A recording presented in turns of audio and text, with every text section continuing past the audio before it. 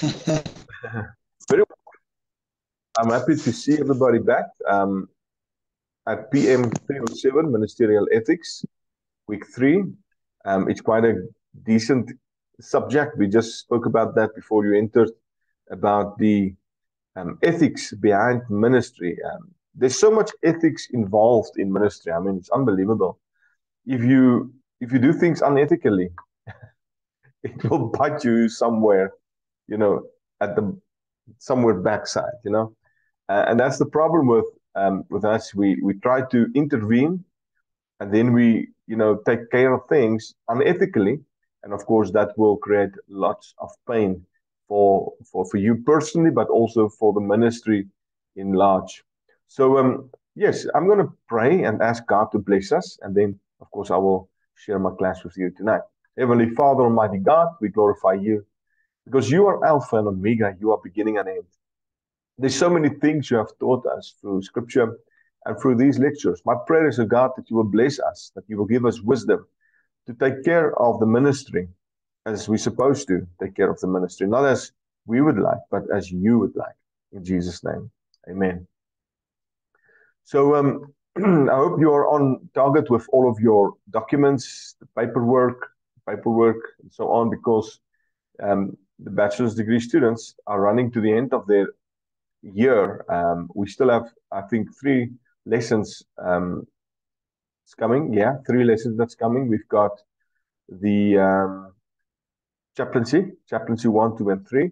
Now, most of you have done chaplaincy 1, 2, and 3, so it will be easy for you. I guess if we can finish before our United States school ends their year in May. So I guess we can finish around about the same time. It would mean that chaplaincy tonight we'll finish with ministerial ethics, then we'll move to the next course, and we still have 3 to go. So it would mean that I think by May month we'll be finished by that with that. So you can graduate then with the other schools all over the world. But this course, of course, has also 3 credit hours, as you know. The course text is the Ministerial Ethics by Joe E. Troll and James E. Carter. The course requirements: you should read your text, attend the class, write a term paper. Remember, when you attend classes, and it gives you also a good marking on your score sheet, because there is 3 ways we score: attendance, term paper, and of course exam. Now, exam counts about 60% and 20% for term paper and 20% for let me just switch this thing off, 20% for the class attendance. So yes, if people watch online on over YouTube, that's also fine. The campus, the main campus, gave permission for that. So yes, you'll have to complete your exam. I guess if I finish tonight, I can send you the links for the exam. That's not a problem. And then of course I'll wait for your term papers until mid-March, round about there. If you haven't completed it by next week, you can still take some time with that, no problem. So yes, let me share my screen with you. I see I didn't share my screen from current slide. There we go. So what we'll be doing is we're going to finalize our ministerial ethics program, and then you can implement this also in your leadership in your church with no cost, because it's going to be your own ethics. You're going to teach them. The course objective remains the same. This course will teach you as a minister how to live and lead others in the ways of the Lord. And this is kind of, how to train people how to be disciples. I mean, that's quite easy. Ministerial ethics begins with ministerial integrity, which can be defined as completeness or wholeness. Now, if you haven't experienced completeness in your ministry, or wholeness for that matter, you haven't seen the real deal of ministerial integrity. Because that's where you want to be. You want to have completeness. When you wake up in the morning in ministry, you don't want to wonder what's going to happen today. You want to make a good decision. And a person who's got a whole heart, who's got wholeness, can make better decisions. This course will cover one of the most important aspects of ministry. The ministry is all about leading men and women to Jesus. This course will teach you in the ministry how to live and lead others also in the ways of the Lord. Now, for tonight, we're going to see economic responsibilities. And if we finish with this, we can also do the last one. Ministers are called to engage. You'll find this on page 35, by the way. Ministers are called to engage the full expanse of human relationships and responsibilities, including the critically important area of economic life. Now, the significance of economic responsibility is underwritten by two realities. Now, these two realities are set down here. The first one is the central place of economic responsibility in Scripture. It seems important. There's no marking with that, but no, it's not going to be in your test probably. But it's important to note that, it's the central place of economic responsibility in Scripture. In the Sermon on the Mount, Matthew 5-7, Jesus teaches his followers to not store up treasures on earth. In specifically verse 19. Now, and that no one can serve two masters at all. Jesus said in verse 24, you cannot serve God and wealth. And some other translation, he calls it mammon. You cannot serve both. He teaches his followers first to seek God's kingdom and his righteousness, and all the other things, all the other things will be given you as well. So the first thing we have to seek is the kingdom of God. I mean, we need to seek God's kingdom and his righteousness. We cannot seek our own righteousness because we do not have any. You can read that in Matthew 6, verse 33. Even when we go to 1 Timothy 6, verse 9, but let's read the whole part. Well, let's just refer to that rather. 1 Timothy 6, verse 7 to 10 warns Christians concerning the dangers of money and possessions with the admonition that those who want to be rich will fall into temptation and are trapped by many senseless and harmful desires that plunge people into ruin and destruction. That's verse 9. The love of wealth is one of the most frequently identified spiritual dangers in Scripture. Second is the reality of contemporary clergy. Living and ministering within a materialistic and consumer-driven culture. Some years back, I had one of my previous colleagues, and fantastic youth pastor he was, for sure, in one of our previous congregations, a wonderful person, but he got a promotion to, I say promotion, that's a promotion because he got a new church, and they wanted to build a new facility for this church, but they wanted to have shops in the church, like, for example, a Starbucks and a shopping center, a clothing center, all of that inside of this church. So whilst people are doing shopping, they can still watch on the monitors the service and they can feel the presence of the sanctuary. I thought to myself, that's ridiculous, because then the focus will not be Jesus anymore, but the focus will be your shopping. I mean, tell that to a lady. If they go to the shop, their focus is shopping. It's not church. So luckily that expansion of the ministry didn't come off, from the ground. So they never built that complex, with all the shops. Even again, they wanted to bring a Kentucky and McDonald's and all of that to this new assembly they wanted to build somewhere in Johannesburg, Pretoria, between their Midrand, So sometimes you get caught between these two realities. Ministers find themselves trying to cope with cultural influences while proclaiming in word and deed the dangers of one of culture's most obvious adulteries. And that's the problem, the lust of the money. Now, the failure of economic responsibility, there's plenty of evidence demonstrates how religious leaders have failed at this task by engaging in manipulation and misrepresentation to advance their own financial interests. Some of the more common and well-documented economic frauds perpetrated by some religious leaders include embezzlements, investment scams, misappropriation of funds, and income tax evasions. So when somebody comes to you and they say they want you to get involved in a business, and they want you to think about that, pray about that, because God is going to bring a lot of money to the church, you'll just have to sign up your members. Don't do it, because that's going to be really, really a problem sooner or later. Clergy ministers need to be good stewards of their personal finances, resources, as well as the church wealth. Less documented but equally destructive are several other issues regarding economic ethics. Conflicts of interest can arise when ministers become financially in debt to church members. or others in their communities. I know a lot of pastors in the Full Gospel Church, by the way, the church badge I'm carrying here, a lot of pastors that's borrowed money from wealthy people in the churches. And in the end, they're out of that churches and out of the members. And it's just one big mess if you start to borrow money from church members. If they want to help you, let them give you the money, not borrow the money. Let them just give it, sow it.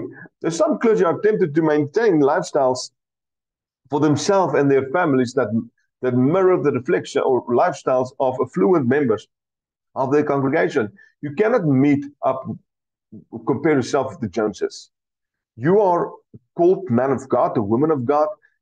If they buy a Fortuner, do not think you have to buy a Fortuner. If you are driving a Taz, don't feel bad because you have to go and visit billionaires. Don't feel bad about that. Even Jesus was walking the streets in Jerusalem, Judea, all over the known world back in the day. In other cases, poor financial planning can lead to indebtedness. That is both a burden and a poor example of Christian stewardship. So many pastors, they really struggle with debt. In this context, it is important to acknowledge that not every incident or of crushing debt is a result of poor planning. Not everything is about poor planning. Remember now, it doesn't say when you are in credit card debt right now that you have done poor planning. Things just happen. Things just happen, and unfortunately, things happen, for a good reason. Even one health crisis can lead to mounting debt, and any number of other crises can do financially impact ministers' lives. If your car breaks down and you still have to use that car, you'll have to fix that car, and it's going to cost you. So sometimes we land ourselves in debt, but it's the unforeseen things. We cannot plan failure. We cannot plan failure if something fails in your motor car.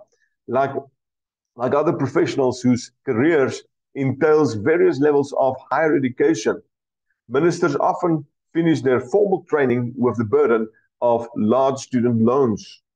Another important issue is how much ministers should give to the church and other worthy causes. So, because we as the Full Gospel Church, we are supposed to tithe to the regional office tithe to the head office. So everybody tithes in our church. Some excuse that we do not give is minimal offerings by claiming that they are giving their entire lives to the church. So in other words, what you're saying is you do not have to pay your tithe. I'm not saying everybody needs to pay tithe because you fall under maybe a different church dogma. That's okay. But in our sense, if I preach, for example, about tithe and I do not do tithing, I cannot preach about that. I will just keep my mouth shut. I cannot teach people about my financial responsibilities towards the church as to, I do not do it myself. The preacher needs to do before he preach. While many variables influence how much ministers can and should give, the point remains that ministers should be generous towards stewards of financial and other resources. Yes, of course you give your time, but you're getting, sometimes most ministers gets paid for their time. The temptation for religious leaders to use their power and influence to secure wealth is an ancient problem. In 1 Samuel, the story of the sons of Eli begins. Now the sons of Eli, we read that in 1 Samuel 2 verse 12, the sons of Eli were scoundrels. In other words, they just wasted money. They just wasted the resources. The narrative clarifies this judgment by explaining that the priests, the sons of Eli, would send their servants to take by force, if necessary, meat that had been offered as a sacrifice to God for the priest's own consumption. Now, the gravity of this offense is made clear by describing how the priests were satisfying their greed by grasping for that which was being presented to God. The Bible says in 1 Samuel 12:17, they treated the offerings of the Lord with contempt. That's actually very sad if you treat the offerings, the things that belongs to God, if you treat it with contempt. It's a good passage to read on Sunday morning. They were stealing from God and from the faithful who had given to God. And from the faithful, I mean, we've got faithful people, that's every month giving to God. But if you do not do your part as a minister of faith, and you say it's only the responsibility of the congregation, of course, you would steal from them also. And many people do so still today, as the sons of Eli. The excuse I had to do what I had to do, or something I prayed and I hoped. That's a silly excuse. So you have to set up yourself some goals and team strategies, innovation, marketing, business plan, competition, performance. All of these strategies and goals, ideas, um, attracts money towards the church, attracts resources towards the church, because money isn't the only resource. The point B in your coursework is valves of poverty. At the other end of the spectrum are ministers who, along with their families, suffer from inadequate income. Something like the church pray a prayer every day: Lord, you keep him humble, we'll keep him poor. And that's a silly prayer, but I mean, it happens in congregations. They will say the pastor needs to be poor. Now, what we have done here in our assembly many times is when I know that the congregation is coming to pay us a visit at the manse here next to the church where I'm at, um, we will just take some Vaseline and we will rub the kids' mouths with Vaseline so that when the members come, they will think they just the kids had some meat to eat. So it helps a lot. Now, recent studies reveal that this problem is quite common, especially in denominations with congregational style organizations. A 2003 survey conducted by Duke University's Divinity School reveals that the median annual pay, including the value of any free housing for Protestant ministers, is $40,000. That's not a lot of money. If you include the manse, it would mean around about $2,300 a month. That is US dollars now. Now, in South African currency, it would probably be around about 30,000 rands. However, 60% of Protestant pastors, remember now the first is the 40,000 bracket, but 60% of Protestant pastors serving small churches with congregational governments receive a median income of 22,300 a year. What a huge unbalance. Even in our church, I mean, there's a huge unbalance. Even in our church, some pastors have to be tent makers, or they have to do bivocational. In other words, they have dual vocation just to keep the pot on the stove. So if you earn $22,000, or for example, you earn under the breadline in your assembly, you'll have to do bivocational, and you'll have to be a tent maker in that sense. Now, in these cases, churches that can afford to provide adequate compensation to their ministers need to be challenged to meet their responsibility. We need to challenge our members. We need to challenge people in our churches to support the ministry. In his sermon, The Use of Money, John Wesley contended that Christians should gain all you can, save all you can, and give all you can. That was John Wesley that said that. Wesley thus avoids both the view that money is inherently evil and the correlative notion that the vow of poverty is an essential part of the minister's call. He goes on to warn what is gaining wealth. Christians should neither harm one's neighbor nor one's own spiritual integrity through gaining wealth. The charge to save all you can reminds us that we are not to spend all we can, but to save all we can. Wesley contends that Christians should be frugal and consume only what plain nature requires. At the same time, we should be especially alert to the reality that being appropriately satisfied can overcome inordinate desires in our lives. Now, the call to give all we can explains the reason for gaining and saving. Now, this call is a reminder that we are not proprietors or owners, but we are stewards. This may be important, but I guess you will get something like that. Responsible ministers should commit their wealth to meeting the needs of those for whom they are immediately responsible, and then, as resources and opportunities allow, the needs of humanity. But if any provide, and this is the Bible now speaking here, 1 Timothy 5 verse 8, it's a book written to Timothy from Paul. If any provide not for his own, and especially for those of his own house, he hath denied the faith and is worse than an infidel. Can you see that? So Paul was very strict on this, that you should be able to provide for your own house. And if you do not, you're worse than an infidel. Along with every other member of the congregation, ministers bear the responsibility to financially support ministries of the church with their tithes as well as their offerings. Now, in our church, we've got a good model going for the past, I think, 20 years. So if my congregation pays 10,000, I'm just using a round number now. I wish we could have been at 10,000 every single month.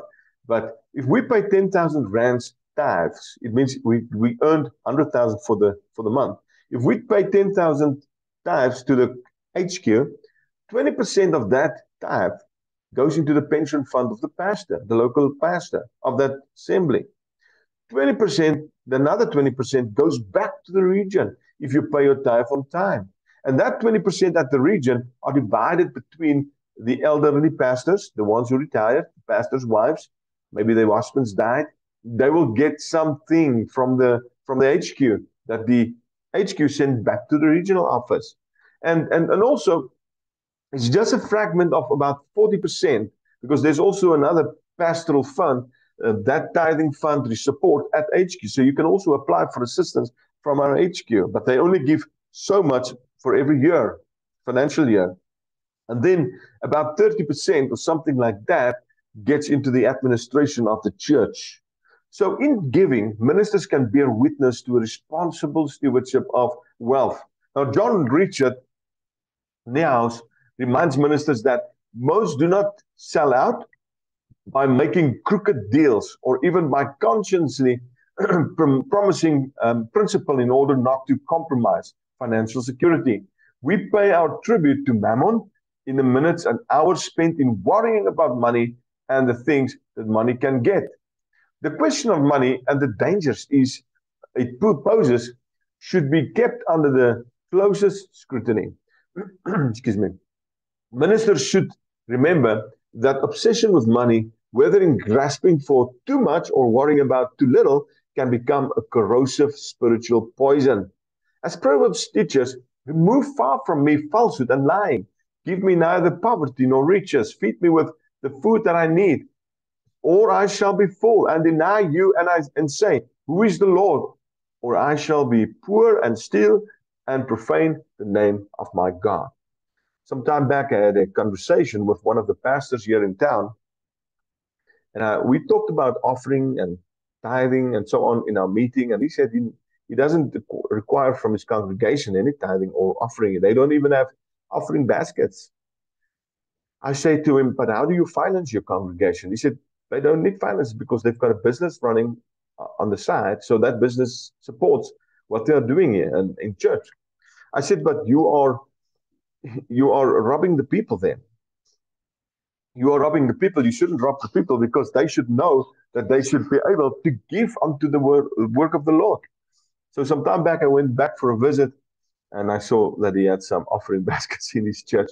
So Red Ader said, if you think hiring a professional is expensive, wait till you hire an amateur. I'm saying it again. If you think hiring a professional is expensive, wait while you hire an amateur. It will cost you a lot more. Excuse me. Now, Minister Economic Covenant, you'll find that on page 38. I've done some church answers and questions. I've got a big list of things here I wanted to share with you. Let me just see if I want to. 6 reasons why many full-time pastors will soon be part-time. I wonder if I want to show you this. Let me just see if I can get to that slide. Excuse me. I'm sorry because of this sinus and it's killing me, man. We are on that page. Let me just see. I just want to show you something real quick on Google. Google is a great tool. You can use it to your advantage or to your disadvantage, of course. If you go to churchquestions.com, churchanswers.com, you'll find a lot of good material there. I stumbled upon this 6 reasons why many full-time pastors will be part-time soon. I'm just going to read out real quick just not to waste your time, is by Tom S. Rayner. You can always study his thing. Now, there's six reasons why many full-time pastors will soon be part-time. He said in his study, declining church income. That's reason number one. Number two, the pandemic caused pastors to reevaluate their priorities. Number three, greater priority on their families. Number four, technology and side gigs have made one-part vocations more accessible. Number five, there is a growing trend of hiring part-time staff or hybrid people, people that's able to travel and do more than one job. You can, like, for example, maybe some of you don't know, but I'll be immigrating to the United States shortly. But we've got a congregation there that's been running for many years, 70 or 80 years, and they've called us there in Illinois. But our regional congregations close to our house, most of them, they've got one pastor pastoring three churches. One pastor pastoring three churches because of the declining church income, declining church membership. It's just ridiculous. I mean, so there's a greater trend of hiring a part-time pastor now these days. That you will just come in on Sunday morning from 9 to 10, you preach the gospel, you go to another church from 11 to 12, you preach the same message again, and then you go to another church, you preach the same message again. You'll be tired, but that's the way things are going right now. Many pastors desire not to be dependent on the church for their income. They do not desire to be dependent. And I guess that's the danger of that, because let me tell you that I've been in that position for many, many years, that I've tried to be independent of of church salaries. And you're robbing the people of their blessings. You're robbing the people of their blessings. So for the ministers, economic covenant, you can say, I will be honest in my stewardship of money. This is your commandments. This is commandments for you as a person. I will live within my income and not become hampered by unpaid debts. Unfortunately, many people, they will be stressed out because of their unpaid debts. There's some things you cannot control, and that's your debtors. The only way to control your debtors is by, money. You can control them only by your money or by white paper. Making an arrangement and tell them, listen, here is an arrangement. Please, excuse me this month. I will pay you next month. And I'll pay a double payment. I've sat with one of our church members in the previous congregation some time back. He had a pavement company. And as I was sitting and ministering to me, he had a call. And he said to me, Pastor, I need to take this call really, really urgent. He knows the people who was phoning. And I listened to what he was telling the person on the other side. And he said, yes, but I told you next month is your turn. So he was telling this debtor, next month is your turn, not this month. I will exercise a lifestyle consistent with the life and teachings of Christ. I will not seek special gratuities, privileges, bequests, or loans because of my role as minister. In other words, you will not pull on your rank. And many people in government, they will pull on their rank of special gratuities or privileges that the normal person won't get. I will not become involved in funeral or marriage schemes or any other schemes for that matter that seek to profit from the performance of my ministerial duties. Many pastors, they've become involved with these schemes, funeral and marriage schemes, and they will only use certain people. And we had a pastor living close to us in our previous house, in previous church, and he was pastor on call. He was doing marriages, and all of that. And he was running after that. He didn't care for the people. He didn't even know most of the people, but he just cared for, this marriage scheme of his. And I will advocate adequate financial compensation for my profession, including the entire church staff. So you do not work only for yourself in your church. You are speaking about money. You are teaching the people about money, not just because of you, but for the whole staff of the church. I'll be generous in my stewardship of my money, contributing to the ministries of the church and the needs of humanity with the tithes and offerings. Now, for the church, there's also a commitment for them in your study. You can use that from the pulpit on Sunday. We will practice good stewardship in a spirit of kindness and generosity. We understand that workers are worthy of their hire and will compensate with fairness and generosity. God cannot bless somebody that doesn't keep at the, by the word of God. This is scriptural. 3, we will stay aware of rising costs for insurance and other living expenses in our culture and plan our compensation accordingly. In other words, they will plan the compensation for the pastor and the leadership teams that's on the payroll accordingly. We will not become enablers of a minister's poor habits or poor discipline by making loans or gifts beyond reason or extenuating circumstances. So please, if you have to make a loan for the church, be very careful for that, because loans put you in trouble. I cannot remember even if I think we had one loan, my entire ministry of 27 years, we had one loan in a previous church for the air conditioners inside of the church. It took us 5 years to pay it off. They've charged us a lot of interest. A lot of money was paid due to interest.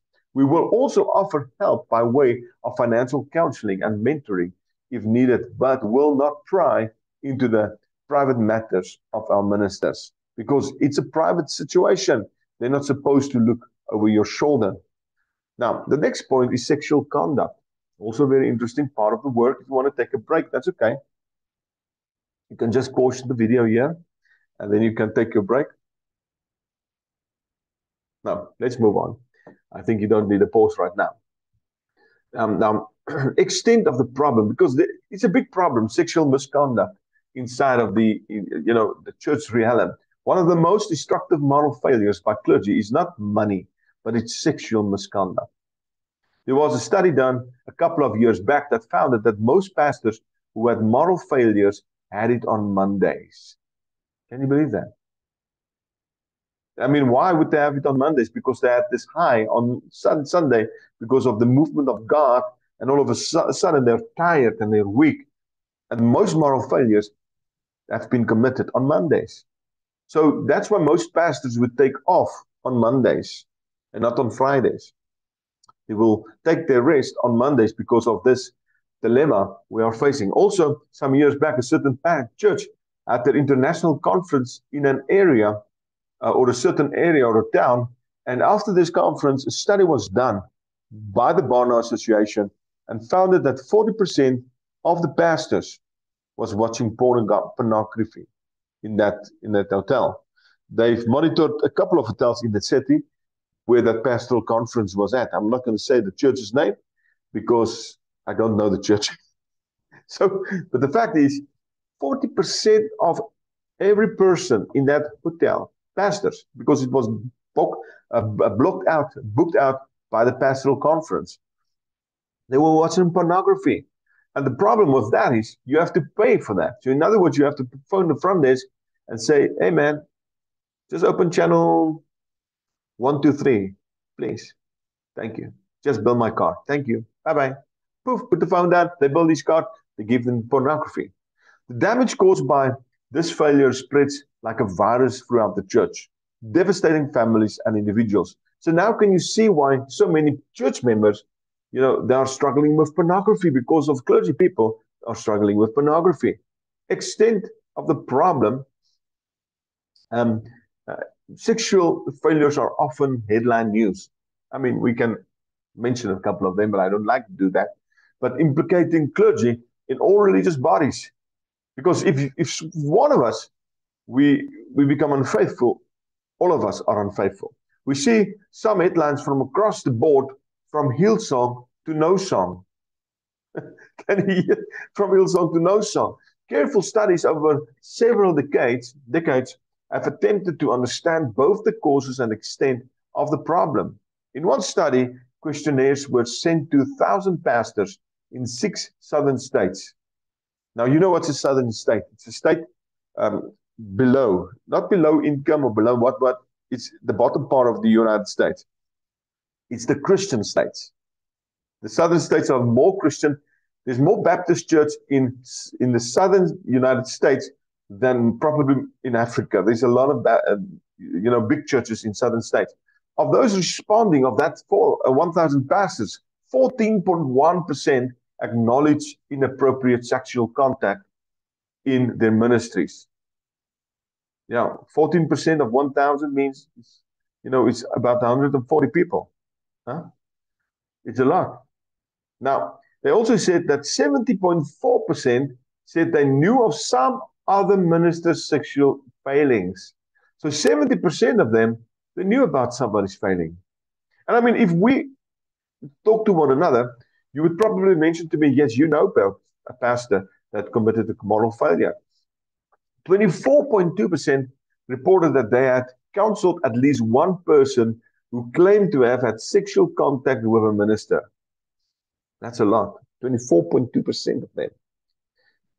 So it saddens my heart, but other studies indicate similar results among clergy within a wide range of religious groups all over the spectrum. There are 4 recognized expressions of sexual misconduct by ministers: sexual relations outside of marriage, unwanted or inappropriate physical contact. I'm just laughing at these things these days because I'm so happy. I do not know if some of the other pastors would agree with me that the kissing in the Pentecostal movement has gone away. Huh? Hallelujah. Remember the day when the pastor would stand at the door and he would need to kiss everybody that's passing? It was horrible. Well, I stopped it when I became a pastor, and I was still a youth pastor, and when I have to greet people at the door, because when the pastor's not there, I take the pulpit, and then I have to go and greet people. And some of the ladies would do this, I'll just do this. I stopped the kissing many, many years back. It's dangerous. It's very dangerous to start kissing and touching in the church. I mean, it's not appropriate. Other sexually oriented or suggestive behaviors, including sexual or sexually suggestive speech and gestures, like, for example, you've got a tight butt, it looks good.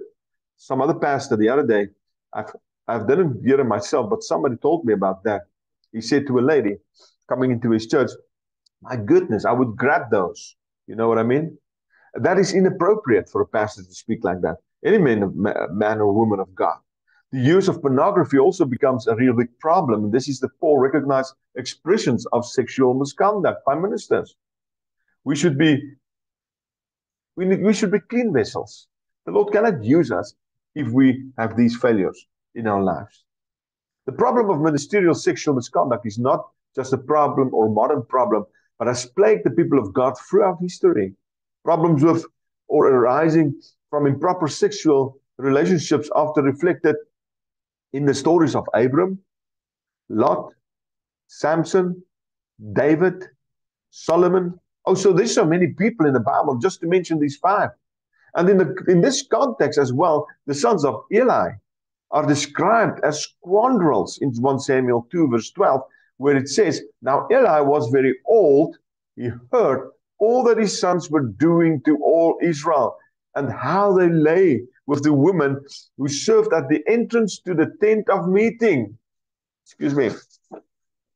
So there was women serving, not serving food, gents, ladies. They were not serving food, they were serving other stuff at the tent of meeting, the holy place. Now, as I speak, probably we have two churches right here. On this corner is one, on the next corner is another one. But we had a lot of prostitution in the streets, a lot, until we have, come with street evangelism. Then they just run away. We march these blocks all over the city, so we do not see them so often anymore. But sometimes they'll take their chances right here in front of churches. I mean, why do you? The Bible says, He said to them, "Why do you do such things? For I hear of your evil dealings from all these people." So what happened was that the people of Israel, they groaned and moaned before God because of the corruption, in the ministerial integrity, the corruption the evil inside of ministerial integrity. Now, what's the expression of the problem? Ellis again, of course, questions continues to haunt us. Recent studies suggest that there are at least 4 contributing factors expressing the problem. First one is abuse of power. Seems to be the most prevalent factor in clergy, sexual misconduct. So they use their power as the pastor and say, you are the Sunday school superintendent, you must have coffee with me today. We have a meeting or something like that. Let's drive to a meeting, or let's go and eat something in lunchtime. In a culture in which a dominant understanding of sexual relations is conquest, clergy are tempted to use their status and power to conquer sexually. And that's very sad. Very, very sad. Also, sexual addiction is increasingly recognized as a factor in inappropriate behaviors of ministers. Compulsive behaviors are often the result of a serious personality disorder in which there is a recurrent failure to control behaviors, even in the face of undesirable consequences. Even if they know this is, they will be scratching their name from the church's website and from everywhere else. They won't be on call anymore because of this sin they've done. One of the deep tragedies of sexual addiction is that many affected ministers seem to have entered the ministry in the attempt to overcome their addictive tendencies. What is very sad for me personally was back in the day when I was still in theological seminary, we had 6 addicts studying with us. People, youngsters that will be, running after after their sexual desires. It's actually horrible to know that if you're called of God, you should be called of God. Then also misinterpretation of intimate relationships. Many clergy relationships, especially counseling relationships, involve some degree of intimacy. A recurring temptation is to allow such relationship to extend beyond appropriate boundaries. This is not a God thing, because God doesn't want us to live like this. We shouldn't misrepresent our relationships. Now, this is where problem starts when you come to your church office and tell your secretary, listen, Pastor, why are you feeling well? My wife, my wife this and my wife that. Oh, Pastor, don't worry. Don't worry, Pastor. Tomorrow is both shoulders, and tomorrow is, don't worry, Pastor. Watch out for these kind of misrepresentation of your intimate relationship. It's nothing to do with the office. It's nothing to do with what's going on here, right? That's why it's actually a good thing I'm here in the office. It's nothing to do with them. And also, another expression of the problem is stress or burnout. Burnout is common. It's a common experience for ministers. Weakened by exhaustion, clergy become more vulnerable to temptation in midst of burnout. This causal factor was identified as prevalent in the study of sexual misconduct of the pastors cited above. So you can be careful. If you are experiencing burnout right now, you should just step down for a while, maybe enjoy 2 weekends off from the pulpit, maybe 3. If you have enough leave, take a sabbatical, but just get out for a while and just refresh yourself before God. Because burnout will result in a lot of other people that will go down with you.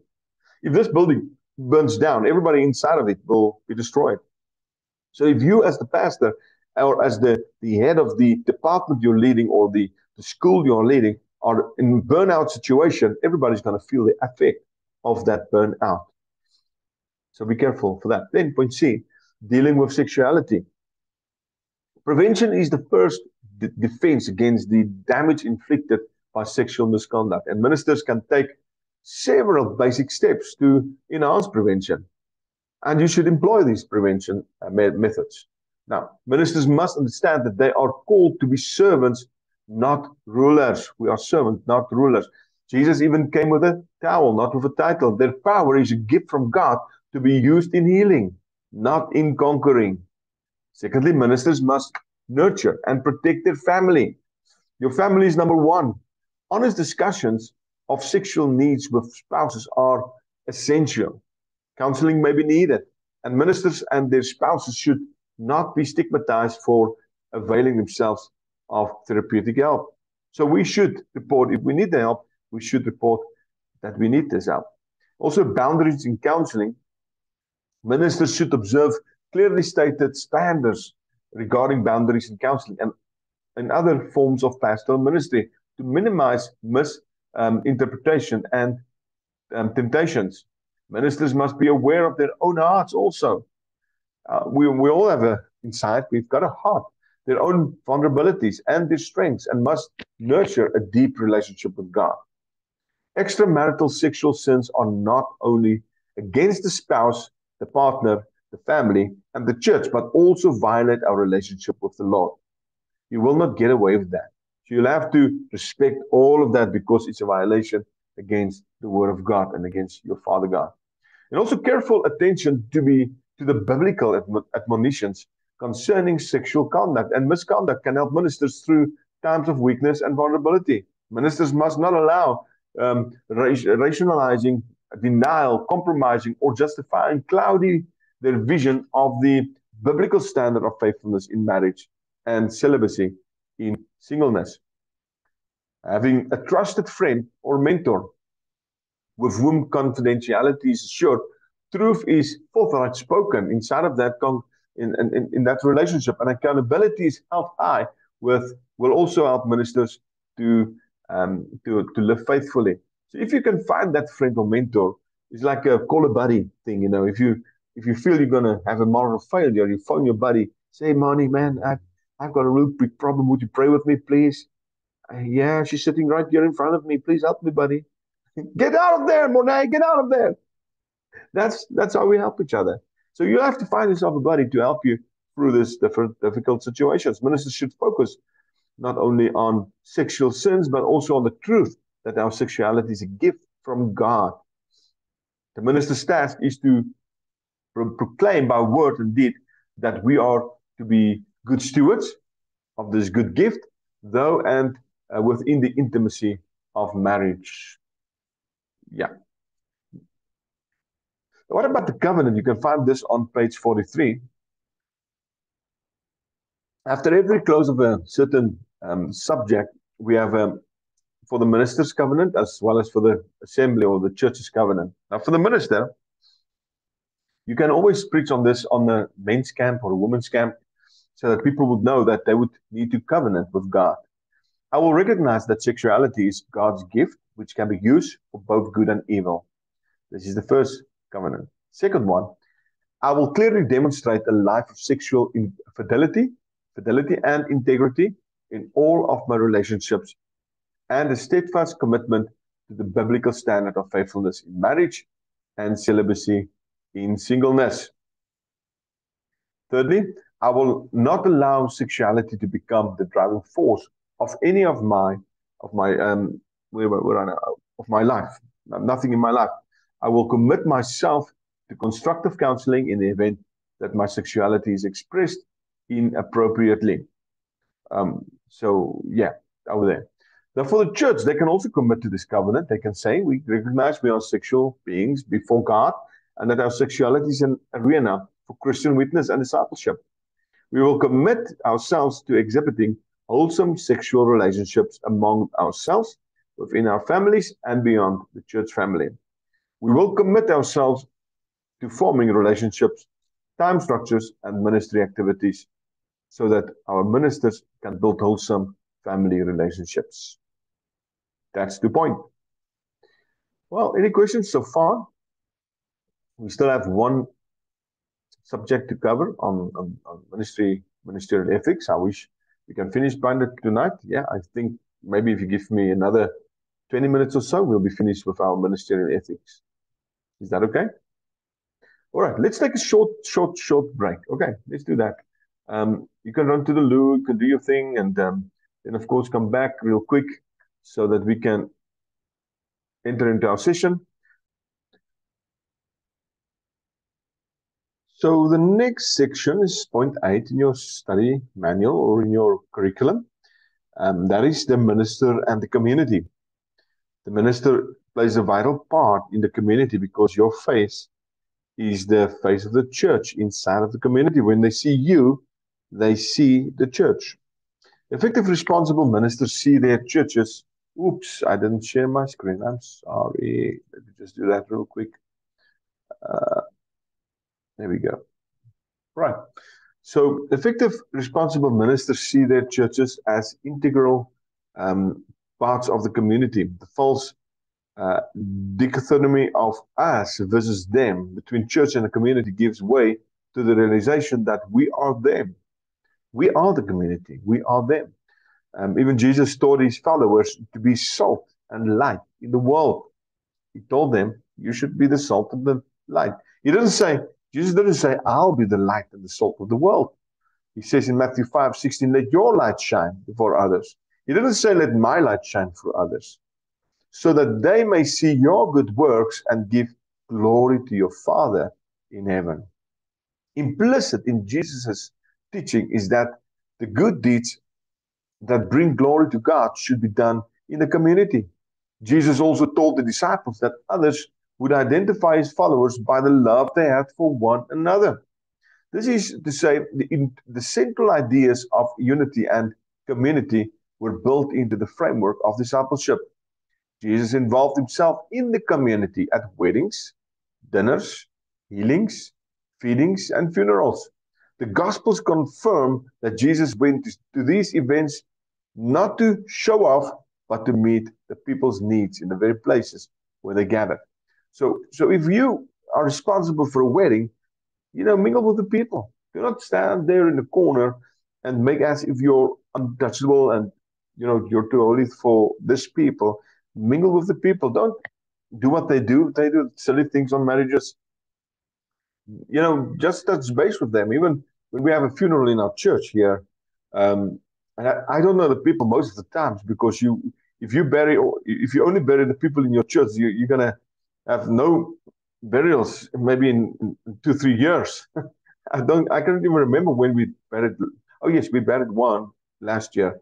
So, but most of the funerals here in this church is from people that do not have a church. So what I'll do is I'll just mingle with the people in the hall afterwards whilst we're drinking tea. I won't run to my house and hide away from them. I want to connect with them. Effective and ethical ministers will do the same in their own communities, both through their personal involvement and through the involvement of their church family or the church families. Uh, the Apostle Paul encourages community building, involvement, and meetings needs, and doing so with the highest of ethical standards. Now, the book of Philemon, he comes to Philemon and he says to Philemon, hey man, finally, brethren, whatever is true, whatever is honorable, whatever is right, whatever is pure, whatever is lovely, whatever is of good repute, if there is any excellence and if anything worthy of praise, dwell on these things. So in other words, he says, if you find something you can do good, do it. Don't hide away from it. Take that responsibility, dwell on these things, dwell on the good things. He continues when he says, the things you have learned and received and heard and seen in me, practice these things, and the God of peace will be with you. Now we're reading from Colossians, verses 3, verse 5 to 11. But I rejoiced in the Lord greatly that now at last you have revived your concern for me. Indeed, you were concerned before, but you lacked opportunity to do good, of course. In fact, even every Pauline epistle appeals directly or indirectly for conduct befitting the name and nature of Christ. Paul affirms Jesus' depiction of his followers as in the world, but not of the world. John 17, verse 15 to 16. And expresses the communal scope of this image. Throughout the scope of Christian history, churches have related to their communities in a variety of ways, ranging from total non-involvement to total absorption. Ethical and effective ministers attempt to strike a healthy balance between the involvement and disineffectiveness by discovering ways of connecting with the world. This balance may include praying and working for the community to adopt more Christ-like attitudes and actions, for example, regarding race relations, gambling, substance abuse, sexual morality, business ethics, and and social justice. These are things you can get involved with in the community. Ministers should also relate to people in the community on very human levels. For example, the school, the plays, and concerts, local sports teams, community theater, local politics. So there's a lot of space inside of your community you can get involved with. Do not be excluded. Be inclusive with everybody. Invite them to your church. Let them come and get out there and play sports with them if you have to. Ministers who involve themselves and the churches in the communities open several doors from which the gospel may move into the life of the community, and the community can come into the life of the church. So there's many people that will not come to church, but you can take the church to them. Because if you're two or three that gathers, the Bible says, there I'll be in their midst. In other words, there is the church. As ministers involve themselves with the communities, they rediscover issues on the hearts and minds of the people. They listen to the people. They hear the requests. You can stop the game for a minute and pray about a situation. If somebody got bad news in the community, you pray about the situation. You cover them with prayers. They also see critical ministries that the churches are uniquely positioned to provide, for example, addiction recovery groups that can meet in your sanctuary on Thursday, closed closets in the church, the welfare, food pantries, prison ministries, habitat for humanity, business chaplaincy, and so on and so forth, and community activities that churches may choose to house or sponsor, for example, civic clubs, sport leagues, community theater, arts development, PTA groups, cultural activities, and senior groups. And here in South Africa, we call it the sector policing groups. Yeah, you can always give them a space to meet once a month or so. It is at these levels of connecting with people, their needs and their interests, that then church is most relevant and alive in embodying the love of Christ. Ministers who closely follow the way of Jesus not only acquire skills in preaching and writing, witnessing, planning and leading, but also connect deeply with the hearts and hurts of the broken people in our broken world. Community involvement is an arena in which the skills of preaching, teaching, and witnessing, planning, and leading are polished with the gift of reality, and so reflecting brightly the light of the world. Now, this is the light that you'll have to shine for your witnessing outside in the dark world. For ministers and churches, we need to commit ourselves to this. We should be committed in our conduct. What is this? Let me just close this border here, just a minute. But in any case, let's just move on. For ministers and churches, we will value the larger community beyond the reference point of our local congregation, reaching out to people who may never be members of our church and caring about important issues which may not directly impact our church members. Now, I've got more members in the world than I've got members in the church. My members is predominantly somewhere in the world. They are all over the world and all over the place. And I must say, I do not mind that, because, we work with the kingdom of God. We work with his kingdom, not with the human kingdom. So I lost my place now. Okay, let's do this. We shall endeavor to know and be known in the communities that we serve as witnesses to the love of Christ, to meet physical, emotional, and spiritual needs. Now, the question I want to ask is, will the community realize the church has been raptured? Or only the members? Can you just let this sink in a little bit? Would you, if the community pass here every single day inside of the street, onside, and they see no movement anymore, would they think, oh my goodness, I wonder where these people at? Or would they know immediately that you're gone, you're raptured? We shall look deeply into the communities in which we serve to understand and minister to their needs and concerns, and to rejoice in their triumphs. Now, the summation of all of this is the covenant of ministerial ethics calls minister to the lifelong commitment of integrity and wholeness in Jesus Christ, and to live as children of the light. according to Ephesians 4, verses 8 to 14, as they serve God and the congregations. Remember, you serve God and then your congregation. The covenant affirms that credibility and effectiveness in ministry is primarily built on the faithfulness and truthfulness of the minister, according to 2 Timothy 2, verse 15. The preceding essays on ministerial ethics provide biblical and theological foundations, address crucial areas of ministerial ethics, and offer guidance and direction for coping with the ethical demands of ministry. At the conclusion of the essays addressing specific ethical concerns are covenants of accountability which focus on relevant commitments for ministers and congregations.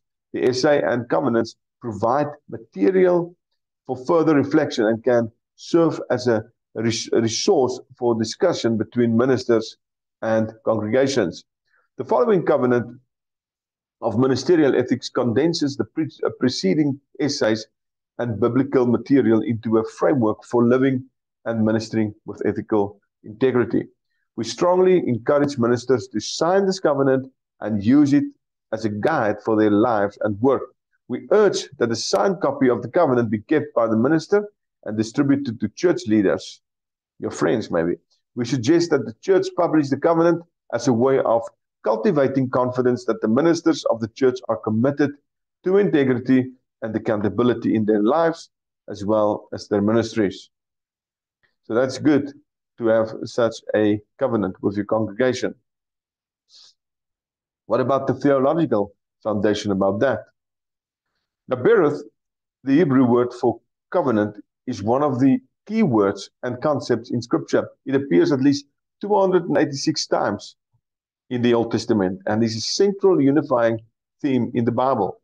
The basic biblical meaning of covenant is a contract, a pact, or a promise, alliance, or agreement which binds together the covenanting parties. Can you remember that God made a covenant with Abram? I do. But before Abram was covenanted, God gave him an instruction to move somewhere. One of the distinguishing characteristics of God, and this will be in your test, in Scripture, is displayed in the stories of God's determination to enter into covenants with humankind. In Genesis 9, once again, God covenants with Noah. Genesis 9, verses 9 to 17, with the divine promise never to repeat the flood. A few chapters earlier, or later, God enters into a solemn covenant with Abram when his name was still regular Abram.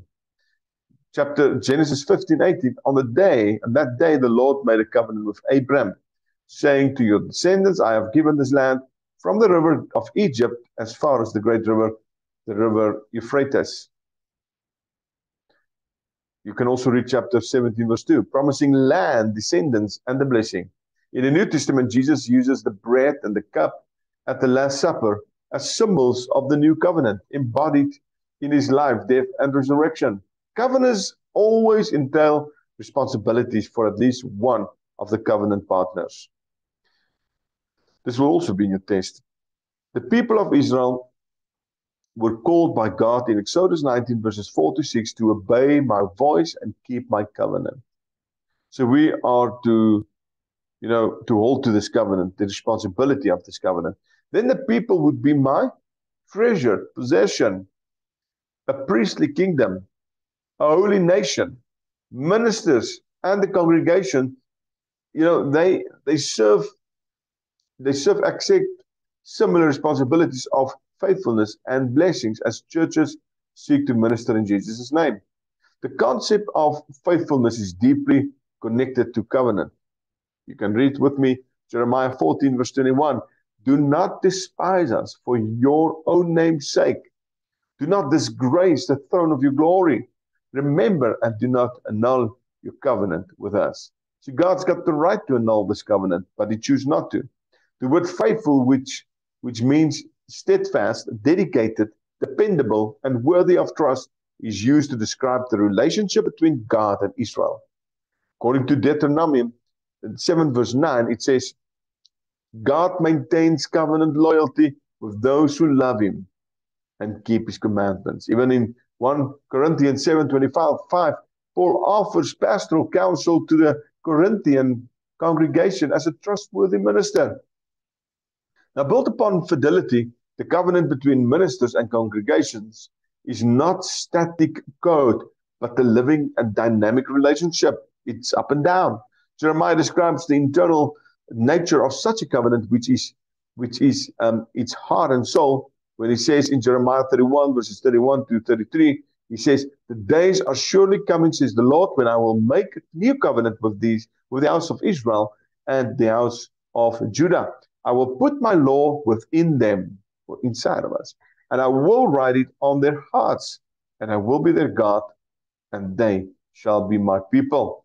Now, a covenant of ministerial ethics moves beyond external restraints, like rules posted on the employee bulletin, or to the incarnation of ministerial integrity in relationships. This part will be in your test. Authentic Christian ministry develops and nurtures healthy relationships between ministers and congregations. The standard by which ministers and congregations should be measured is not secular success, but by faithfulness to the covenant of ministerial ethics and the relationships which are the fruit of the covenant deity. We're almost at close. This will be the last slide, so let's just give it our best. Now, covenant of ministerial ethics for the minister. The preamble states as follows: as a minister of the gospel of Jesus Christ, called by God's grace. Now, you can copy and paste this in your own time, if you will, and make it your own, because you can create your own covenant with the assembly. As a minister of the gospel of Jesus Christ, called by God's grace through God's providence and purpose for my life, and gifted by the Spirit for equipping the church, I commit myself to incarnate the biblical understanding of ministry and the ethical precepts that are contained in this covenant, in order that my ministry might be fruitfully reflect Jesus' life, death, and resurrection. As the congregation served by this minister, we commit ourselves to embody the promises contained in the covenant, so that we might faithfully reflect the way of Jesus in our ministry to one another and the world. For the minister, I will reflect the integrity of the gospel of Jesus Christ in my ministry by leading the congregation to follow Jesus, so becoming the salt of the earth and the light of the world, loving our enemies, becoming agents of reconciliation, doing justice for the least of these, speaking the truth in love, loving God as we love one another, and serving God as we serve also one another. I will respond to the call of Christ within faithful obedience and count it a joyful privilege to be asked to serve in ministry. Thirdly, I will be intentional in nurturing relationships with families, friends, and colleagues and members of the congregation. I recognize the importance of building healthy relationships which are both open and honest and free from coercion, deception, manipulation, and the abuse of power of my position. Number 4, I will be committed to the faithful stewardship of time. I will be disciplined in my use of time, which includes not wasting time or working at all times. I will take time for spiritual formation, study, prayer, family, and rest. Number 5, I will develop a healthy lifestyle, which includes my spiritual, physical, and emotional health. I will be financially responsible, which responsibility includes paying my bills, avoiding financial favors, living within my salary, contributing to financial support of my church and other ministries, and adopting a lifestyle consistent with biblical teachings concerning possession and money. I will clearly demonstrate, number 7 now, a life of sexual fidelity and integrity in all of my relationships, and a commitment to the biblical standard of faithfulness in marriage and celibacy in singleness. Number 8, I will participate in the larger community as the context of my ministry. I will be committed to the issue of justice, compassion, reconciliation, and to the marginalized, as I value all of God's children. I also will, number 9, will direct I will be directed in all that I do by Jesus' vision in the model prayer. Thy kingdom come, thy will be done on earth as is in heaven. I will be dedicated to God's sovereign role and reign in every area of my life and be faithful in announcing that God's kingdom has come in Jesus Christ. So this is a commitment. This is a covenant. You can print it out, sign on it, and tell your congregation, listen, all your students, this is my commitment to you. They will respect that. They will hold you accountable, and they'll say, yeah, listen, man, give it to one of your partners in ministry. Let them remind you about your covenant towards the church and towards God's word. Now, for the church, on the other hand, they can also covenant with you, and you can keep this on your record. And you can, when people covenant, they think twice before they leave. For example, in suicide prevention and chaplains, you will see later that you also covenant with a possible suicidal person, where they covenant with you and say, before I try anything, I will phone you. And they sign. Now we will honor the congregation, the church now. We will honor and respect the call of God in the lives of our ministers and count their service among us as a gift from God. It's a two-way street now. We will commit ourselves to forming relationships, time structures, and ministry activities so that our ministers can build wholesome family relationships. Number 3, we will respect our ministers, families, and honor them as vital parts of our team. Number 4, we will commit to develop and nurture strong relationships with the congregation and show we are Christians by our love. Number 5, we will recognize our ministers' need for rest and time to be away from work. We will protect their time to have a day off and their family time. Number 6, we will recognize our own and our ministers' needs for spiritual formation and physical well-being. Number 7, we understand that workers are worthy of their hire and will compensate ministers with fairness and generosity. Number 8, we will commit ourselves to exhibiting faithful and wholesome sexual relationships among ourselves, within our families, and beyond the church family. Number 9, we will endeavor to know and be known in the communities that we serve as witnesses to the love of Christ, who meets physical, emotional, and spiritual needs. Now, this is a two-way street covenant. So the covenant the pastor or the clergy makes, or the leader of the pack, and then, of course, your family, or maybe your students or the church in this regard. Well, we are finished with our class. That's good. That's real good. Now, read your course workbook, at least, if you can. Pass the test. That's a good idea. If you pass the test, you are halfway on. Well, thank you for being here. Is there any questions? This was a mouthful. This was really a mouthful.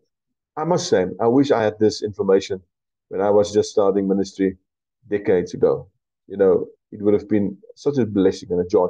I would have let every member sign this commitment.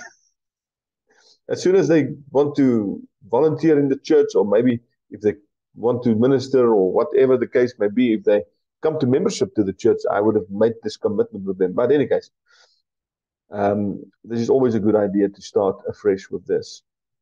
All right. If there's no questions, I'll leave you then, that you can go to bed. Well, good night, everybody. Dankie julle. Welcome. Dankie jou ook. Have a good night.